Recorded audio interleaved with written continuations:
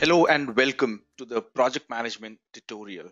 In today's tutorial, we are going to talk about some of the basic aspects about the project management. I'm sure you must have few questions like what is a project, what is project management, what are some of the advantages of project management, what skills are required for project management phases, project knowledge areas and processes, and of course some of the PM methodologies. So in today's session, we are going to talk about all these agenda items one by one. And I welcome you all to the session and thank you for signing off for the project management tutorials today. So with this, let's get started with the first part, which is what is a project? I'm sure you will agree, and you must have read it, that project is nothing but a temporary endeavor that we have undertaken or that we undertake in order to achieve a output, and that particular output is nothing but a product or a service, or we get some result by the end of that project. So project will definitely have a fixed timelines. So whenever you undertake any project, you will have a fixed start date and a fixed end date. I still remember during my early experience into project management, I was working on a market research project for one of the pharmaceutical companies. So the project was conducted in a particular region and with a course team of people going into the market collecting the data. So that project was spread across for 6 months. So it had a start date and end date, and of course it had a predefined objective. So project always have some timelines associated with it. Apart from that, project will always consume certain resources. Now when we talk about resources on project, the project will consume resources not just about the human resources that we talk about here, but also the other material resources, or for that matter any other resources that are associated with the project. It could be, even for that matter, the money, it could be the human resources, it could be material resources. Depending upon the type of project, the kind of project that you're working on, the resources will be involved. For example, in this case, on our project, of course, we've had a team of 6 people working on the market research project. So definitely material resources were involved, as well as the human resources were involved. Apart from that, there was also involvement of the money. So budget was associated with for those 6 people to travel across multiple locations within the region and reach out to different target audience in order to gather the data. So that is just one small example. Project also uses certain tools because project involves n number of activities. In order to perform those activities, it's important for us to use certain tools. At times it depends on the complexity of the project as well as the presence of the team across regions. If you have team members spread across regions, then it's also very important for us to use certain tools which will help us in collaboration of these team members. So there are certain special tools and techniques that are required to be used on the project. If the project is small, if the team is small, even I have seen projects are performed by using simple tool like Microsoft Excel, or for that matter, we can also use certain templates can be created even on the Microsoft Word. And of course, we can use email as one of the media to communicate. Apart from, of course, the most important communication should be the verbal communication. So we need to use definitely certain tools.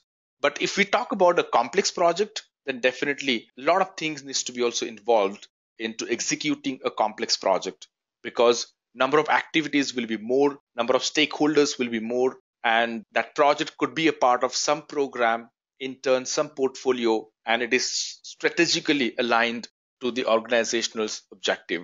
So considering that, it's important to then use the relevant tools in order to be more effective and more efficient as well. Obviously, when you will execute the project, you will always have team of people working with you. Now, when we talk about team of people working on a project, we talk about a team which is truly a cross-functional team. I don't expect only people from the same function to be a part of the project, obviously. Like if you're working on an IT project and you're forming a team, obviously you would need people who can perform various activities as a part of that project. So you will have people who can do the analysis, who can work on requirements, who can do the system analysis, who can do coding, testing, deployment. So all these functions needs to be integrated, and then we need to form a team which is truly a diverse team, which is truly a cross-functional team, which will help you in fulfilling and completing all the project activities, whatever is relevant based on the kind of project that you're working on. So definitely, to summarize, if you talk about a project, as I mentioned, project will always have certain timelines, a start date and end date. Project will consume resources, material resources, human resources, and the other resources. Project will use certain tools depending on the complexity of the projects and number of people involved. And obviously, project is executed with team of people and even with different stakeholders. So if you talk about projects, why do project get started?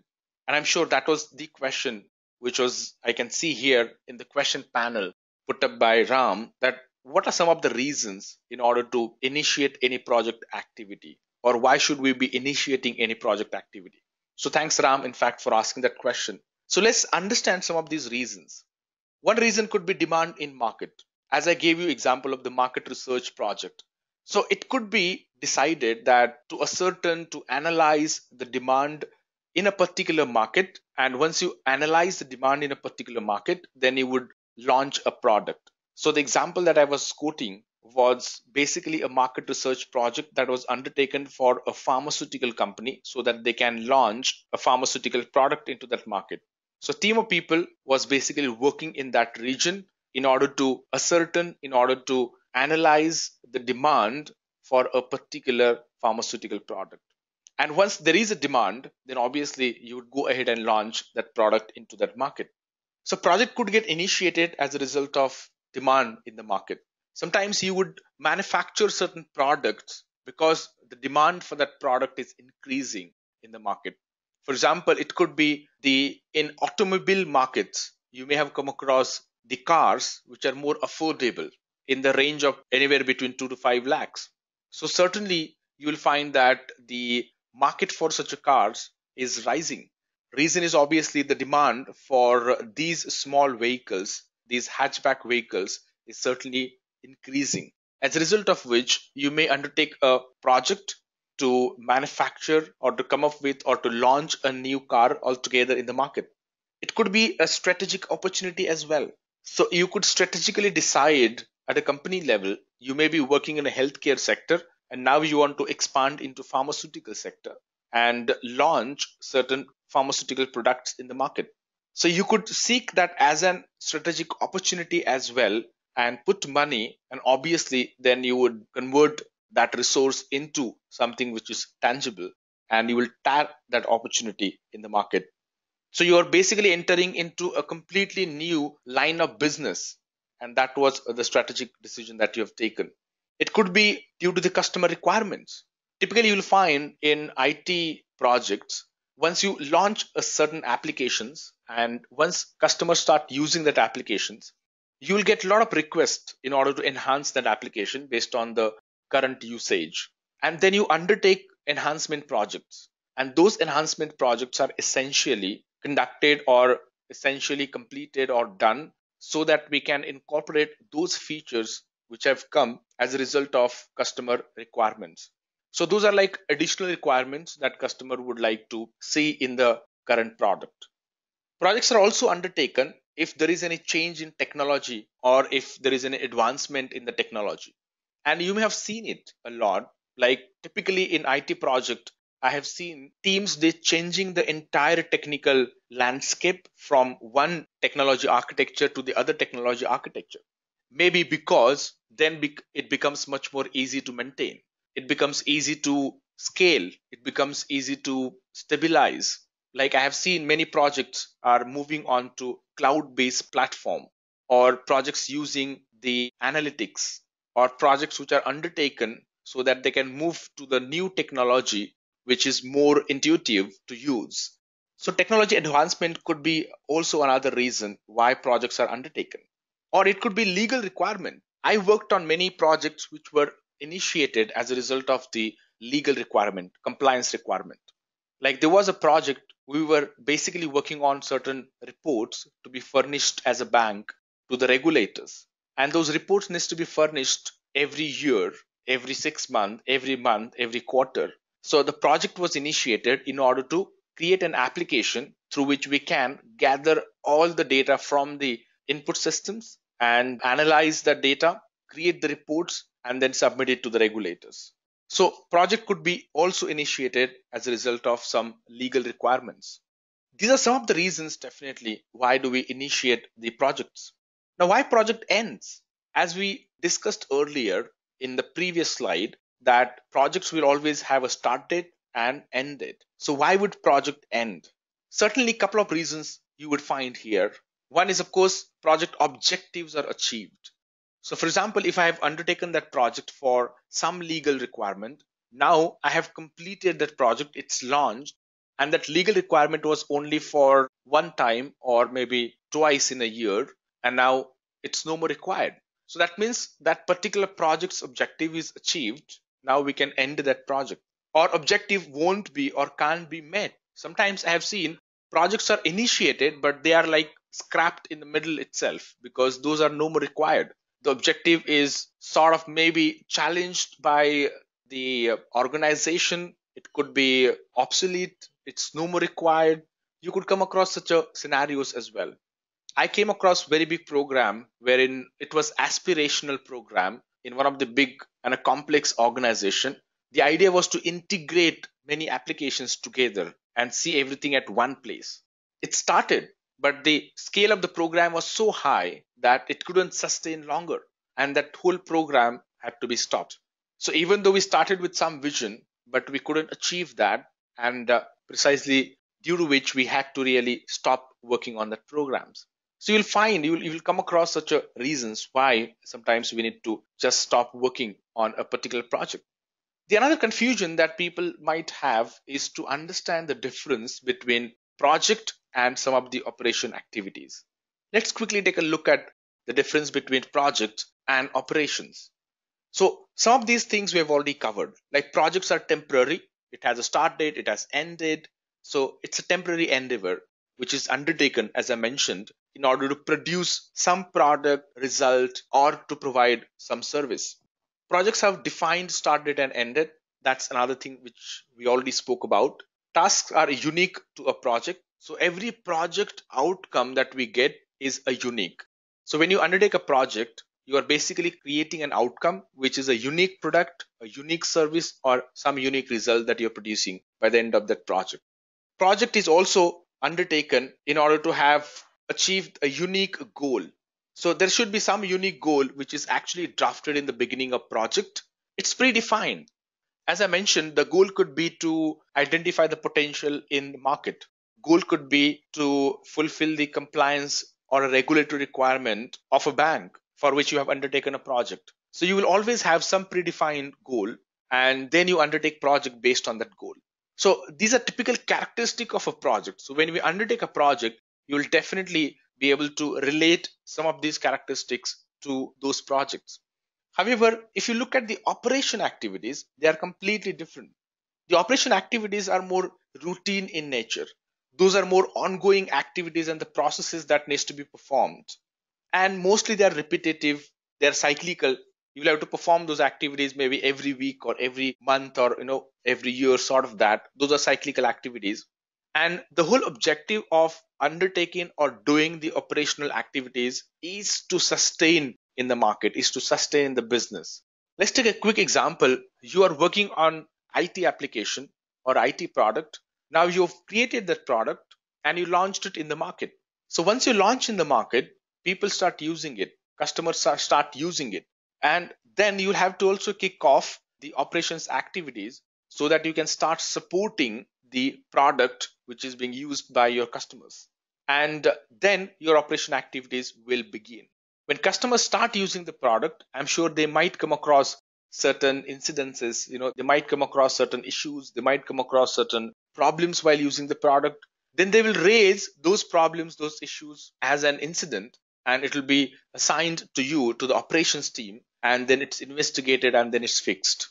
So those are like operation related activities which are going to be part of the product. Once the product is launched, then the operation activities will begin.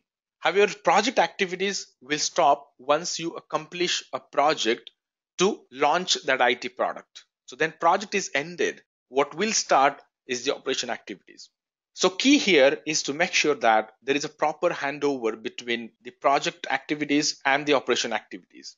And therefore, you will find that the operations team work very, very closely towards the end of the project. Not only that, these days we ensure that the operation activities or operation team members or operation team is involved very early in the project activity itself, so that they would know what project are we working on and what product are we creating.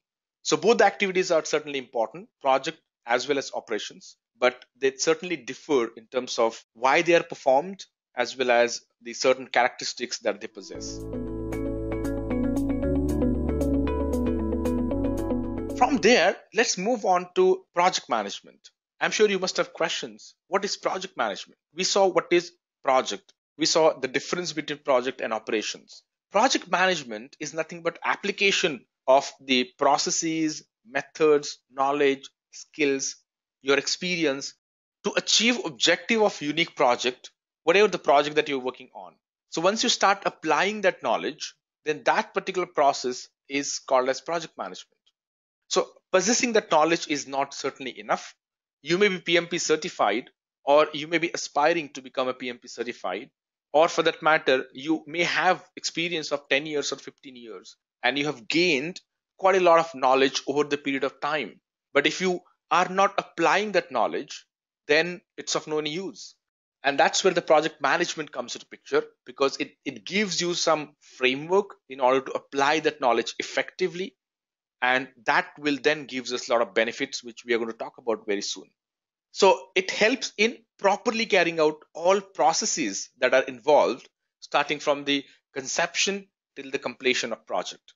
Any project when you undertake, if you're developing a product for the market and you are undertaking a project to manufacture that product or to come up with that new product, then obviously you'll have to conceptualize the idea. So you may be doing your hypothesis testing, you may be doing your idea generations, you may be doing your finalization of the ideas. So you're basically conceptualizing about that product. You're trying to come up with some concept, some idea. So from there till the time you complete the project successfully, all these gamut of activities are carried out with n number of processes, and this requires you to know about how to perform project management. And then once you start understanding that, and once you start applying that knowledge, then that whole thing will then becomes a project management. There are 6 P's of project management. I'm sure you may be aware that we also say the 6 P's of presentation. So similarly, there are 6 P's of project management. So proper planning prevents poor project performance. Many of you will agree with me that planning is one of the most important stage in project. Now, planning could be done upfront. The whole project planning could be done upfront, or it could also be done in adaptive fashion. Planning is also done in a rolling wave fashion. So there are different ways to do the planning. Definitely, traditionally, people used to do planning upfront and they used to try to stick to that plan. But these days, with agile and with a lot of changes that happen on the project, it makes all the more sense for us to do the adaptive planning. So we have to do adaptive planning and we have to do upfront planning as well. So that proper mix of it is certainly very, very important. But many times I have seen that people mentioning that planning is a waste of time. But trust me, when you do the planning properly, you will actually save time when you go ahead with your project. So make sure that you have a proper plan in place and all the stakeholders are aware about that plan. It's very well communicated, it's thoroughly reviewed, and it's approved by the sponsor and the key stakeholders. And I'm sure that will certainly help you in preventing the poor performance. Because once you have a plan, then you'll be able to do the monitoring and controlling activities effectively.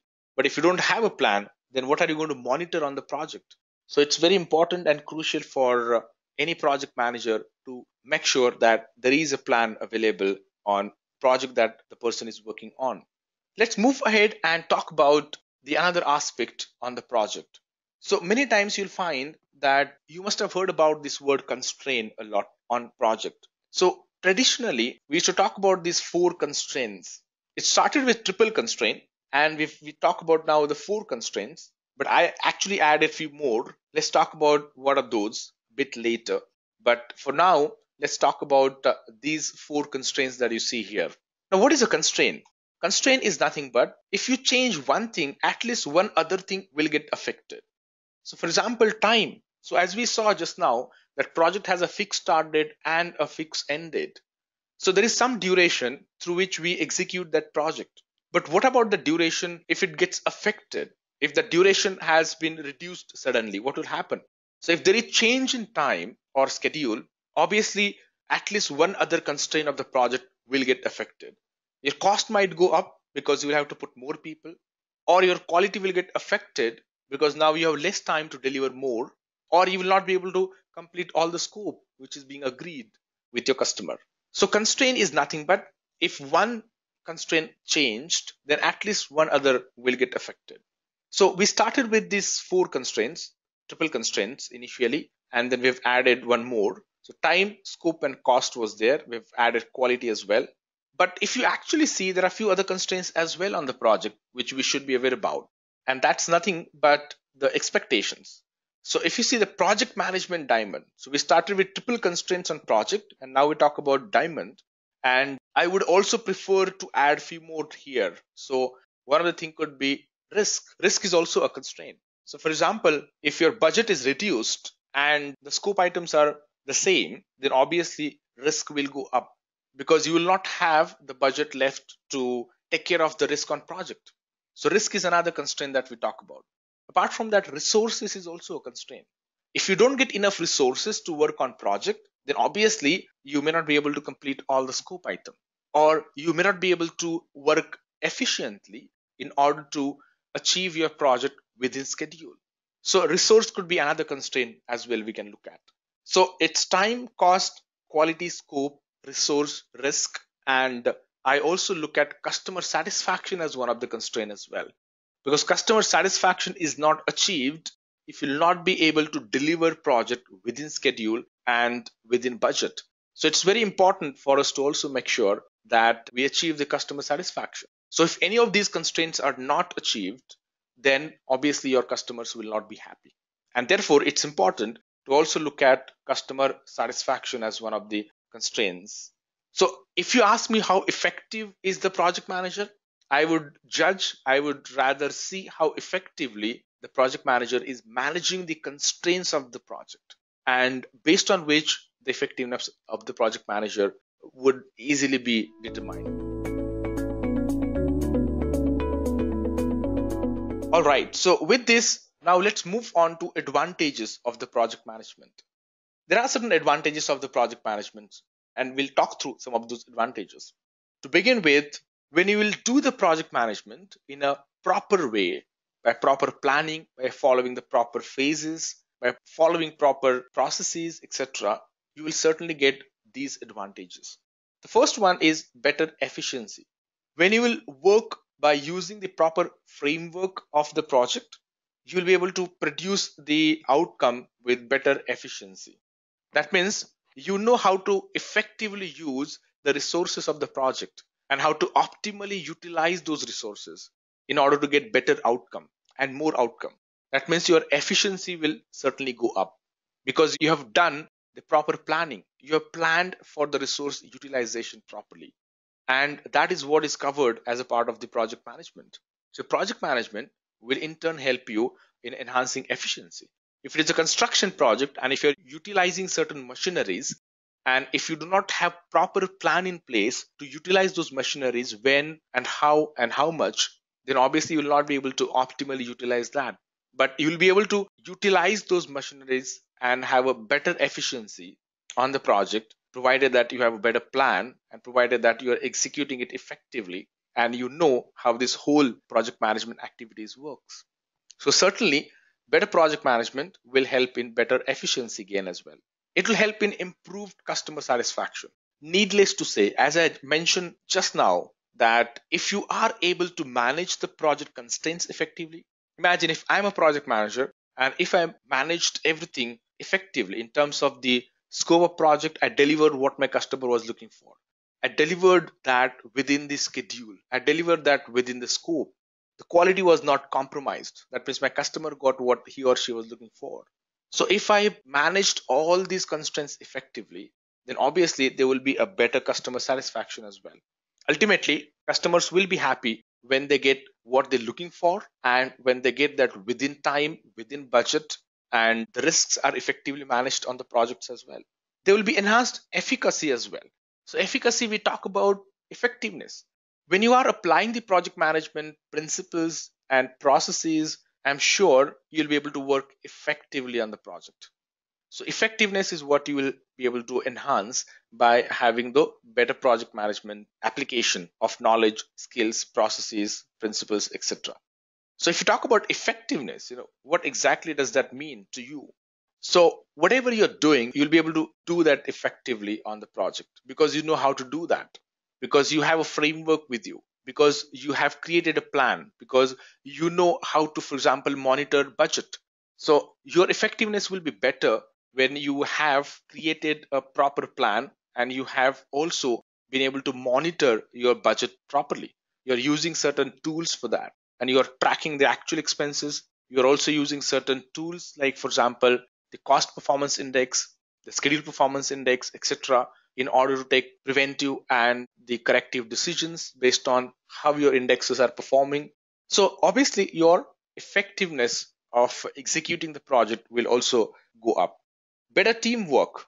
Because you have a framework in place, you'll be able to mobilize resources effectively and you'll be able to achieve what's the goal of the project. Because what will happen as a result of having everything documented, you'll be able to align the goal of each and every team member to the ultimate goal of the project. So if the goal of the project is to manufacture a car which is costing less than a lakh rupees, then obviously you'll be able to align the goal of each and every team member working on that project to that ultimate vision and the goal that you have seen for yourself. So you'll have a better teamwork as well. Greater competitive advantage. So the biggest advantage with effective project management is that you'll be able to produce what you're producing much earlier than your competition because you're controlling your activities well, and that will certainly give you a competitive edge. And if you go to the market early, obviously you'll be able to tap market early. If you take example of, let's say, research and development projects, and I have seen research and development projects, they goes year on year. They are very long duration projects, but the key is how can we complete that project early by effectively using project management practices and launch that product as early as possible in the market so that you can reap on the benefit of being early in the market. So for that, obviously project management practices will help us. Service expansion, you'll be able to expand your services into various areas as well by effective project management. Increased flexibility. What will happen? By better planning, you'll be able to also have proper buffers in place. You'll be able to also bring in that flexibility in the plan in place so that if there is any change, you'll be able to accommodate that change. So you can offer that better flexibility to your customers by doing the better project management.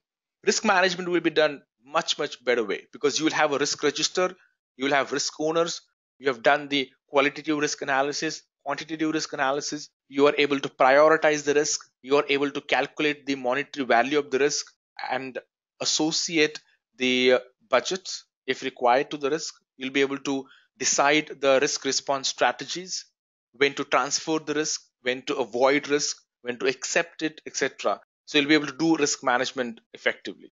Quality will be enhanced, it will be improved.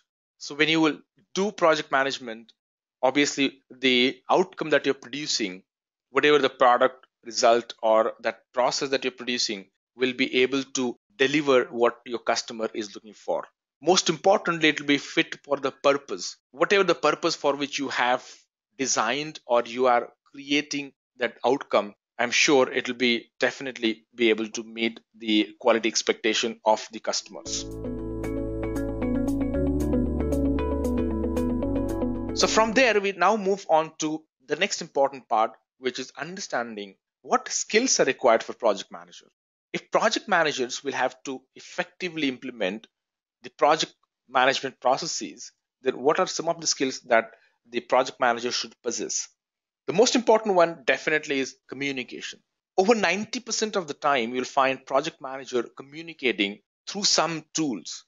It could be just by sending emails, it could be push communication, pull communication, it could be status reports, it could be attending meetings, communicating about the risks, prioritization, negotiating, of course, collaborating with the stakeholders. So communication is certainly very, very important skill that is required in a project manager. Another thing is, of course, leadership. Now, whichever the structure that you have in your organization, be it a metric structure or be it a typical hierarchical structure that we see or a functional structure, you will always have leadership is definitely required. So even your team members who are working on your project with you, whether they report you or not, but still you need a leadership. Leadership doesn't mean that you need to have always a reportee and then only you'll be a leader. No, everybody can be a leader in themselves because we need to influence other people, right? So you need to inspire them to perform, to do the job. And for that, we need certainly a leadership. You need to direct them. You need to also ensure that everybody's vision is ultimately aligned to the product vision or the project vision that you're working on. Team management, effective team management is important. So project manager should be a people person so that he should be able to empathize with the team effectively. He should be able to understand what team needs. These days, for example, we talk about servant leadership. So we expect the project manager to be a servant leader to the team so that whatever the team needs, and if that is required to be there, obviously the project manager is the one who is supporting the team in getting necessary resources at the right time. Negotiation skill is very important because you're negotiating with your stakeholders, you're negotiating with your customers, you're negotiating with your team. So everybody, it's really important to have a good negotiation skill so that you'll be able to create a win-win situation. It shouldn't happen that you're too submissive or you're too aggressive. You'll be assertive, and whatever the decisions that you're taking, ultimately, they are helping and they are basically supporting in achieving the project goals and the objectives. Personal organization. So that's another important thing. You should be able to also understand as a project manager, you should be able to understand yourself well. You should be able to have a emotional intelligence, right? You should be able to manage risk effectively at the same time. You should be a good risk manager. Some of the points I just now mentioned about risk management as well. Now, these skills are certainly required from the soft side. And from the hard skill side, obviously, you need to have the relevant domain knowledge, technology knowledge. So that will be an added advantage. Even if it is not mandatory, but if you have the relevant domain knowledge and technology knowledge, that will give you certainly an edge over others when you are discussing, when you are solving problems, when you're interacting with your stakeholders, etc. Okay, so I think some of you were asking me about the project phases. I suppose, yeah, I can see John was asking about the project phases. So initially, I was kind of not tempted to answer that question at that point in time because I knew it's going to come. So, John, this is where we're going to talk about now the different project phases. So let's just quickly understand about the various project phases. Whenever we undertake a project, obviously we'll have to execute the project in a structured manner. And to bring in that structure, what will also help us is the project management phases. So we begin with the initiation activities. Once we are clear with that, we do a planning. Once our plan is approved, we start working on the plan, we execute through it. While plan is under execution, it's important to continuously monitor and control. And once all the key activities are performed, then we need to close the project phase. So these are the typical phases, but your project phases could also depend on your domain you're working in. For example, if you're working in research and development, your phases could be a bit different. If you're working in software, then your phases could be a bit different, like typical SDLC or software development lifecycle, as we talk about. So we begin by initiation, then we have got requirements gathering, we have design. Before design, we do analysis, and then after design, then we do coding, testing, etc. So those are the typical phases that we talk about. If it is agile, then it's totally different. We do in an iterative and incremental fashion. You may be following Scrum or you may be following some other scaled agile framework, etc. So phases could differ, which is fine. Whichever the phases that you decide and agree upon within your organization, or within your team, that should be fine as long as everybody is aware about what are those phases and what are some of the key milestones that we're going to achieve by the end of the phase. For example, initiation phase is where basically a decision making will happen. So this is where we identify a project to work upon and we do some of the initial activities as a part of this phase. Of course, we'll talk about some of these activities a bit later as well. During planning, essentially what is done is we basically create a plan. We create a plan not only the point of view of the activities, the milestones, but also we see to it that how are we going to stick around the budget, stick around the schedule, etc. So all of that we factor in, and then we start executing it. And that's where we break down the scope items into tasks, and then we start picking up the task and we start executing those tasks. Then comes monitoring and controlling phase, and this is where we just compare it with the plan that we have created. So if it is a 1 year project and if we are already in third month, then we compare it with the plan. So by third month, where we should be ideally and where we are. So if there is any gaps, then we try to identify that and then we take corrective actions. Closing phase is where we basically essentially we close some of the project activities that we are working on. When I said some of the project activities, in the sense some activities where we may have involved vendors, some activities may have been done by some third party. So we need to identify everything, all the activities that we need to close, and then formally we also do the contract closing, etc. Let's get on to it, in fact, and let's just go through one by one and try to see what are some of the key activities that we perform as a part of each of these phases. So starting with initiation phase. So as you can see on the screen, the first thing is, of course, well-defined scope statement. As a part of the initiation phase, we need to first understand what am I supposed to working on. So if you are working on a project wherein you are producing some IT product, and that IT product is, let's say, for digitizing the customer experience. So let's say it's a bank and you're working on a digital project wherein whoever comes to a branch, they have to fill out the application form, and you want to convert that application form into the digital experience wherein it's not only going to save your paper, but also your customers doesn't have to visit the branch, and they can just fill out this application form and submit it by sitting at their home. So it's basically nothing but digitizing the whole experience to the customer. So what's the actual scope statement? So we're providing the digital experience to the customer so that we're going and we are moving towards the paperless banking, and we're trying to capitalize on the technology that's available today. So you're understanding the scope statement very well. What is expected? Which forms needs to be digitized? Is it just the home loan, personal loan forms, or are we also digitizing some other forms that customer needs to furnish or submit it? And then we identify the stakeholders. So who are my stakeholders? Okay, so it depends on, again, if it is a multinational bank, then obviously it's going to be different than if it is the bank which is operating only within one country. So depending upon whether the project is a regional project, it's a national project, or it's done globally, based on that, your stakeholder list may vary. You need to start working on that. Then we'll have to ensure the resource availability. Now, once you understand the scope of work, if you have decided that even if it is a global project, but you would like to do the pilot in a particular region, and once that pilot is successful, then you will roll it out across. If that is the understanding, then obviously resource availability would be accordingly taken care of or would be accordingly placed. Now, as a part of the initiation phase, what's also important is to have a proper goal.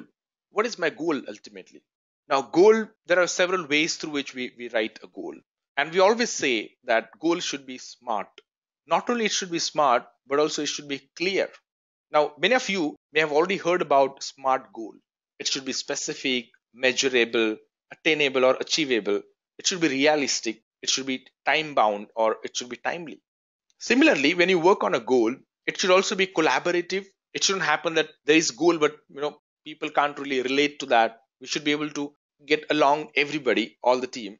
Limited, emotional, appreciable, refinable. Let's take a couple of examples so that we'll be able to relate it to this. Now, there are certain examples here. These are like bit specific examples. To increase the net income by 10% by the end of third quarter 2018, for example. So by this goal, I would get a better clarity in terms of what is the expectation. So in this goal, it's very clearly mentioned that we have to focus on increasing the net income. By how much is by 10%. By when is by the third quarter. By which year is 2018. So we could be a bit more specific over here, right? The other example could be to decrease auto claims cycle time from an average 12 days to 8 days by the March 31st, 2000, maybe 19. So this is another good example wherein we're very clear about what do we want to achieve by the end of that project. So if we want to reduce the cycle time, but cycle time by how many days, and by when do we want to reduce the cycle time, etc. So if the goal is clear and smart, then it becomes much more easier to relate to. Like as we say, clear C is for collaborative. So it should encourage your employees to work together in a collaborative fashion. So if I know, if there is a clarity that I have to increase income by 10%, then I believe this will give a lot of insights for the people to why we should be working collaboratively, because there is a goal, we can relate to that, there is a good clarity over there. Limited goal should be limited in both scope and duration. So here also, as you see, scope is very clear, they want to just reduce the cycle time. Okay, so scope is definitely very, very clear and limited, and there is also a duration attached to that. It should be emotional, so people should be able to establish the emotional connection, and that will also help us in capitalizing on the employees' energy and passion with which they work. So emotional angle is equally important here. Appreciable. Large goals should be broken down into smaller ones. So if you come across any goal which is complex and which is large, maybe you would like to break it down into the smaller goals. As I was mentioning some times ago about digitizing the entire banking experience, that's a very big vision. So if you just start applying, or if you just start executing or start working on this, it will be very difficult to execute. But if you just break it down, that I want to digitize the customer experience for the retail banking. So all the retail banking customers who comes to the branch and visit the branch and may fill out certain forms in a physical way. Now I would like to use maybe the tablets, or maybe the computers, by putting up there in the branches so that people can come and fill up that. I can save on paper, and it'll also give a lot of convenience because same thing could be done even by sitting at home. So I'm trying to break off some of the complex things into bit simpler ones, which are easy to execute and analyze. It should be refinable. That means set goal with headstrong and steadfast objective. So it's very important for us to ensure that if required, I should be able to refine my goal. I should be able to change my goal. I should be able to amend it, modify it. If something which we can't amend or modify, then it's very difficult to stick around. So that's another characteristics of the good written goal is what we talk about. So we just now spoke about the phases. As part of planning, of course, we talk about all of these things. The goals will come as part of the planning. So once we have initiation activities, once we have got the clearly defined scope, and then we get into the planning, and that's where we agree to what exactly we want to achieve and by when do we want to achieve, and we have got everything documented in the form of plan, and then we start executing it. And this is where your actual team will come into picture, because now it's time for us to start working on some of the key tasks as part of the plan that we've all agreed to execute. Then we have to do assignment of the tasks to the resources. So we have got resources, we'll assign the task to the resources, and they will then start executing those tasks. At times we might need to also reach out to some of the other enterprise teams. The enterprise teams could be procurement team, it could be finance team, it could be human resource team. And why do we need to reach out to them is because if I want to procure something on the project, I can reach out to the procurement team, the finance team, and try to procure things for my project. In the digital project example, I might need to procure, maybe I need to onboard certain vendors because it's going to be a new experience to me and I don't have that expertise. I would like to onboard few vendors who can provide us that expertise. It could be even the new technology. So I want to explore the new technology. It could be Google Cloud, or it could be the Amazon Cloud, or it could be, even for that matter, the Azure platform, which is another from Microsoft. So it depends on what exactly I would like to do. So for that, I need to also engage the procurement.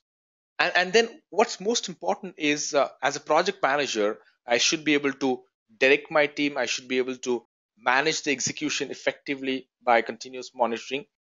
And that's where your tracking system will come into picture. These days, I've seen mostly we use tools. So it could be MS projects, or it could be Clarity from CA, or it could be even simple Excel sheet, or it could be, if it is agile project, then you could be using certain workflow management tools, Jira, or for that matter, whichever the tool, version one, Rally, etc., which you would be using. And that's where the task assignments will come into picture. The continuous tracking will come into picture, because these tools will actually help you in continuously tracking as well. On an ongoing basis, we'll have to also organize certain status meetings. Now, those status meetings could be organized with the team on a weekly basis, and maybe again with the at a program level, at a portfolio level, it could be done at a fortnightly basis.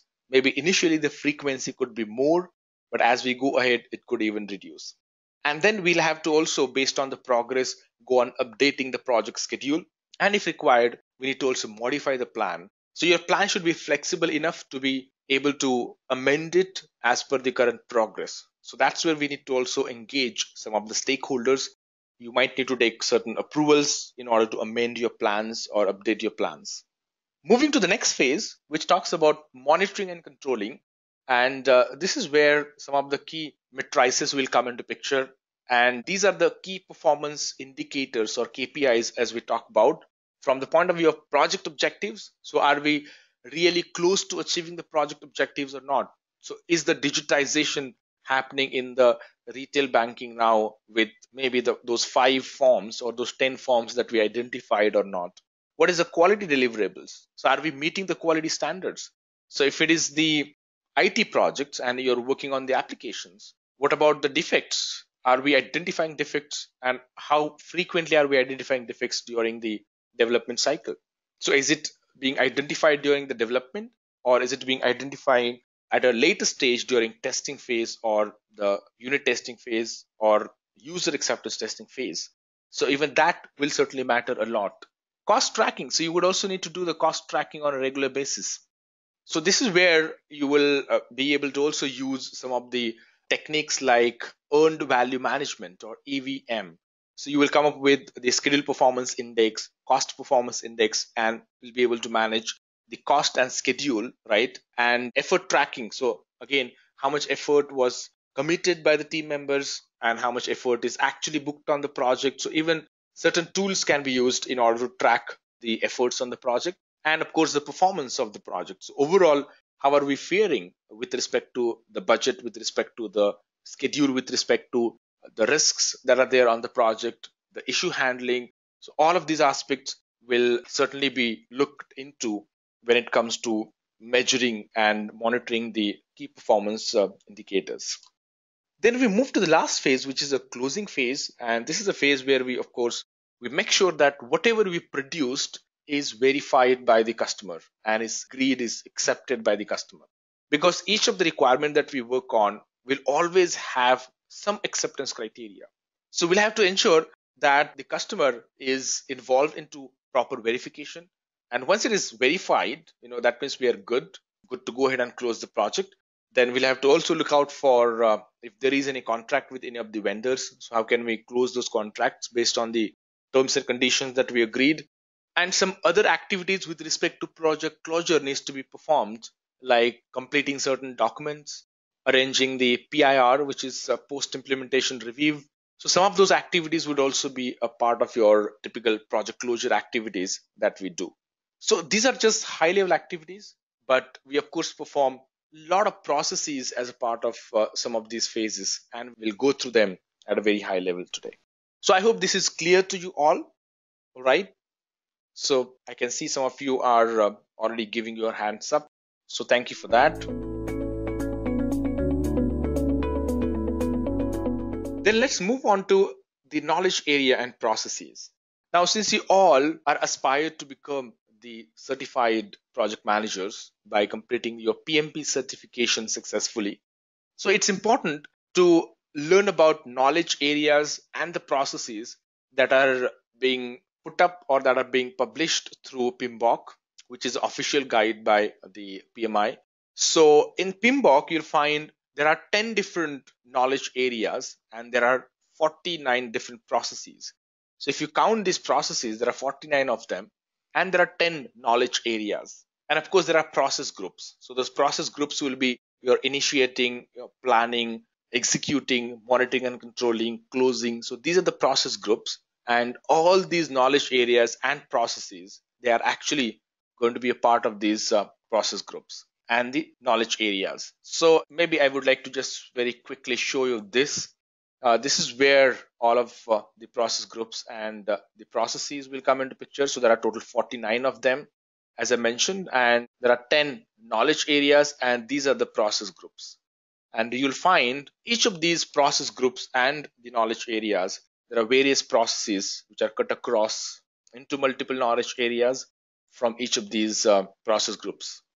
Okay, so let's take a look at this very quickly. We'll not be able to really go through this in detail. Of course, we have limited time, but certainly we'll be able to just take a glance of some of these knowledge areas and processes. So let's start with the integration. So project integration is one of the biggest knowledge areas because this is where we perform some of the key activities like developing a project charter, because project charter empowers the project manager. So it's important to have a project charter in place.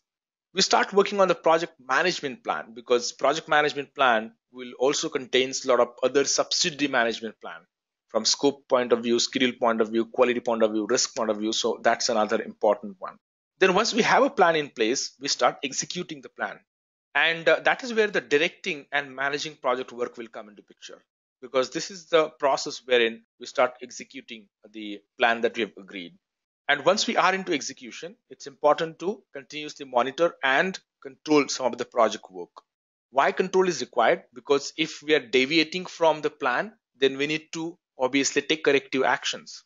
So if we are overspending, then we need to see how we can reduce the spend by taking certain corrective actions. Perform integrated change control. While working on project, you will also be given a lot of other things than you agreed initially in the form of scope.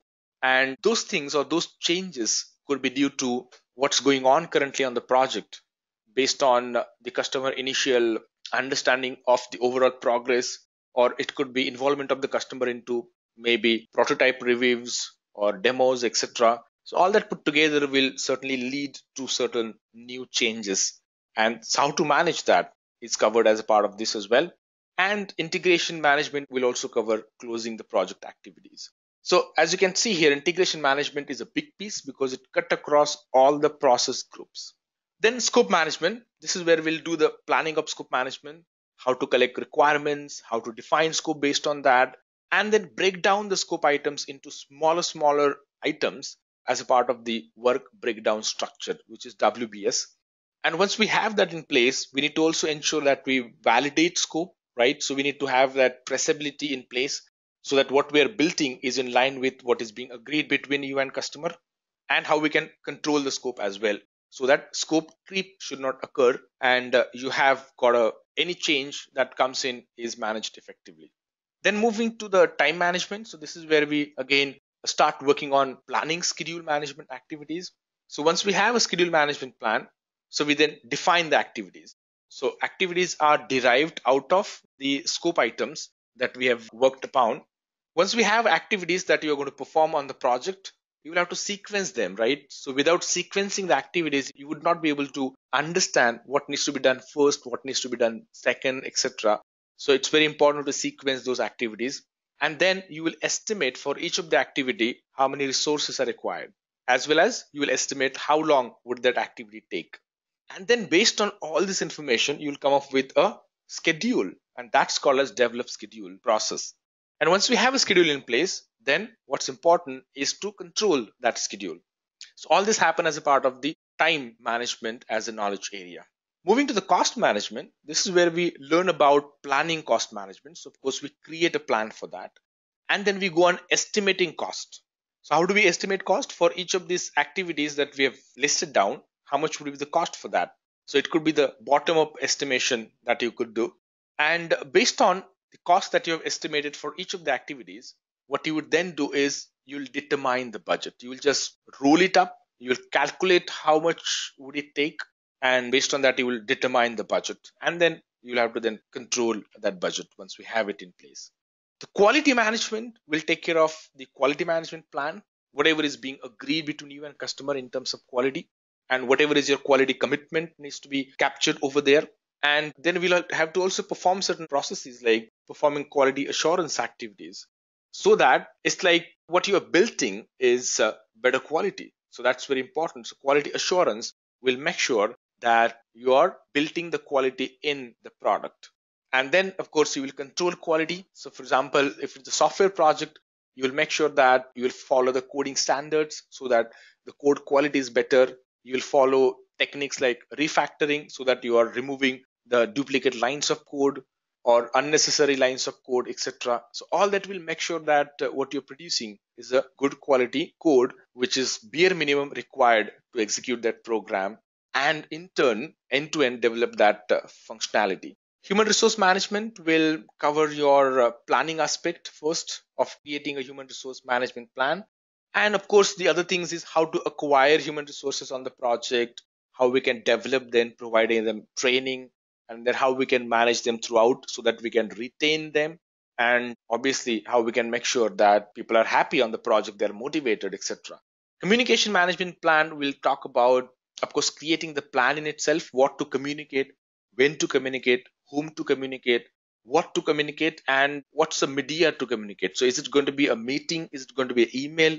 Is it going to be a push or pull communication? So what are the communication channels that we're going to use? So all this data will be captured there. Once we have the plan in place, then we need to manage and control it effectively. Then comes the procurement management. So this is where again we'll be able to come up with the procurement management plan upfront, and then we just execute that plan. So what have you decided to outsource to the vendor? How much of it? And then which vendors, so how to select them. So all of that will come into picture. Then you start conducting the procurement activities, and of course you will control it. And once the project is over, then you will do the closing of procurement, which is nothing but contract closing. Risk is another important knowledge area. This is where we understand about, of course, we create the risk management plan.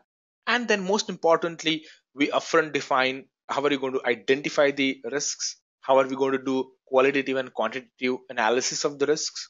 Again, whatever is the organizational process assets as a part of that, you may have already defined the quantitative and qualitative way of doing the risks analysis, and there must have been some template already in the organization. So the same template could be used here. And then you do the risk response planning. So for each of the risks that are identified, you do the prioritization and then you do planning. Which risks you need to mitigate, which risk you need to transfer, which risk you need to accept, because there is mitigation could cost you more than accepting the risk. And then periodically just go on reviewing that plan so that you can control risks effectively. And the most important, the last but the most important one is the stakeholder management.